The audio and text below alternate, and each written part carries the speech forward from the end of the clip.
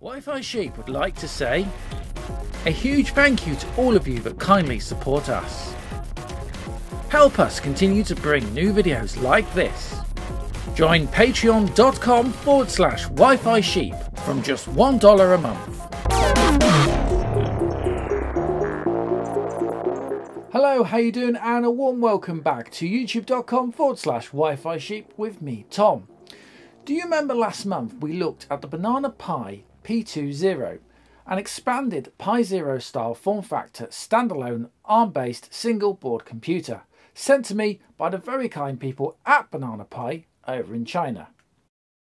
At the time, one of the reasons I chose the P2 Zero model was its inclusion of 8 GB of onboard eMMC flash storage, meaning it should be possible to flash a Linux operating system to the board and boot from it, removing the need for an SD card.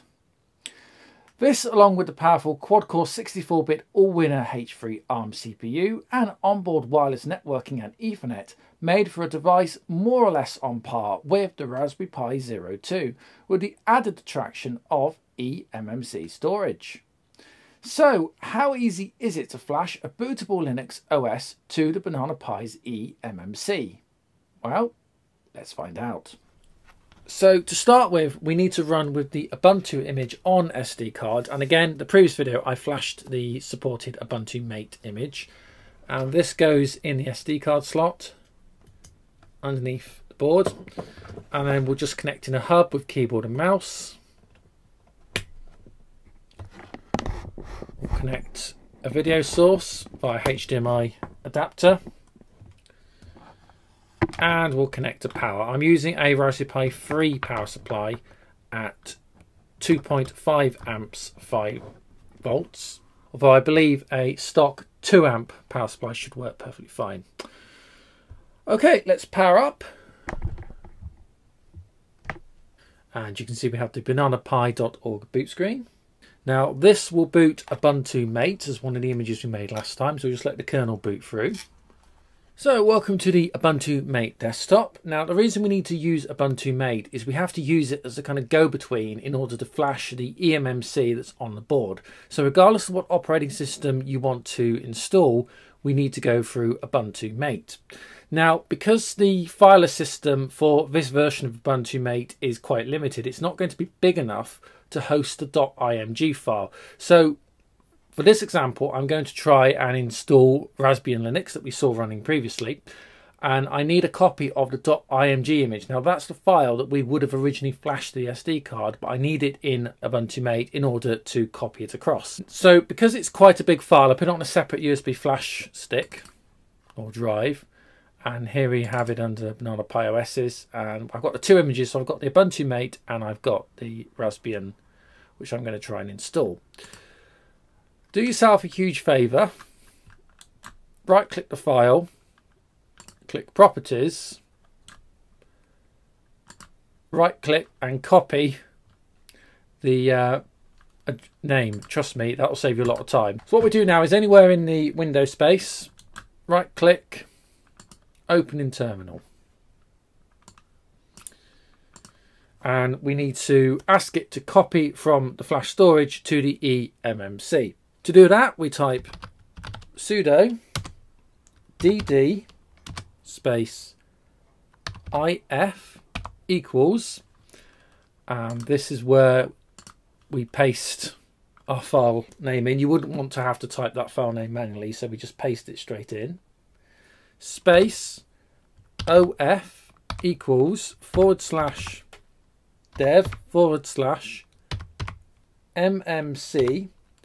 blk1 space bs equals 10 MB.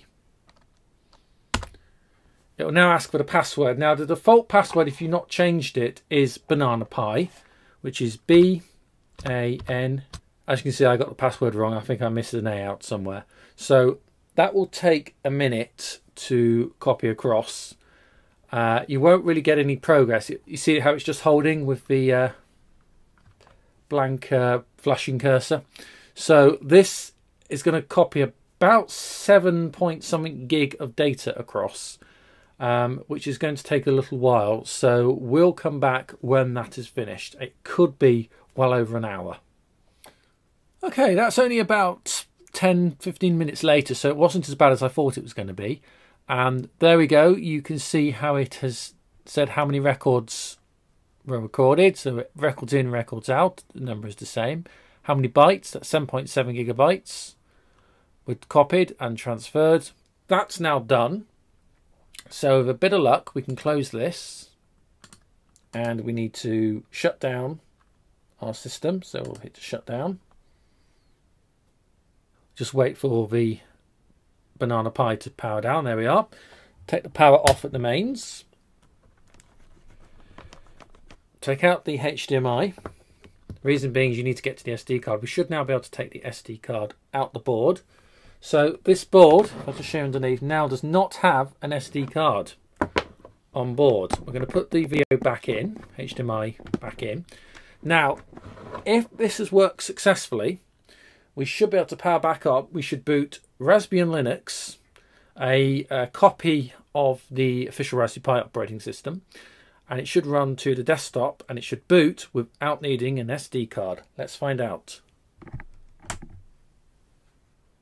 There's a boot screen. Ah, there's a boot kernel. This is looking very promising. Obviously, not being a Raspberry Pi, it looks a little different, but there we go. And there it is. There is Pixel Desktop. And we are actually now running natively off the eMMC flash storage, not off SD card, which means you'll notice, and I noticed this for some other devices as well, if you run off eMMC, your OSs run a lot faster than they would just running through an SD card. So that is absolutely fantastic. And that's worked really, really well. I'm really pleased with that. Now, I'm not connected to any internet or anything, but let's just try and let's see how far the web browser, how quickly the web browser boots. It's a lot faster. Oh my goodness, yes, it's a lot faster. You have the advantage of the all-winner H3 ARM chip on board, which is a quad-core 64-bit processor. But running natively like this is so much faster. Let's have a look at... LibreOffice is always a very good example. So let's see, open LibreOffice Writer, see how fast that loads. Libre's always traditionally been quite slow on boards like this.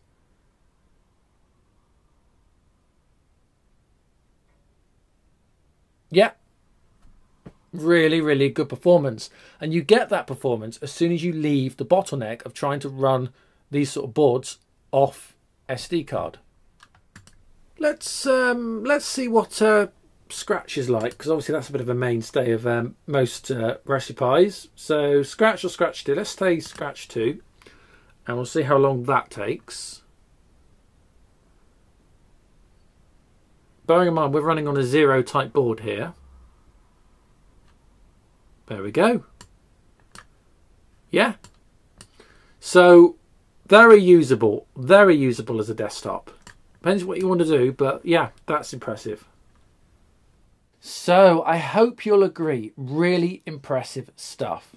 And amazing to see just how fast a lightweight single board computer can be when not having to load from SD card all the time. I should just make it very clear that the Banana Pi cannot boot Raspberry Pi SD cards or image files. The Raspbian Linux used was supplied by Banana Pi from their website and is compiled especially to work on Banana Pi hardware. Now, I have been looking into some third-party ports of RetroPie for the Banana Pi system, which does lead to some tantalising prospects of being able to build emulated games machines and cabinets without the need for SD cards, if the RetroPie OS can be flashed to the Banana Pi's eMMC. And the small form factor of the M2 Zero does open it up to all sorts of IoT and other type builds and embedded projects. If you're interested in what you've seen in this video, do check out banana-pi.org And as always, links are in the description to this video. If you haven't done so already, please do consider liking and subscribing, and I'll see you real soon right here on the channel. Until next time, thanks so much for your company, and bye for now.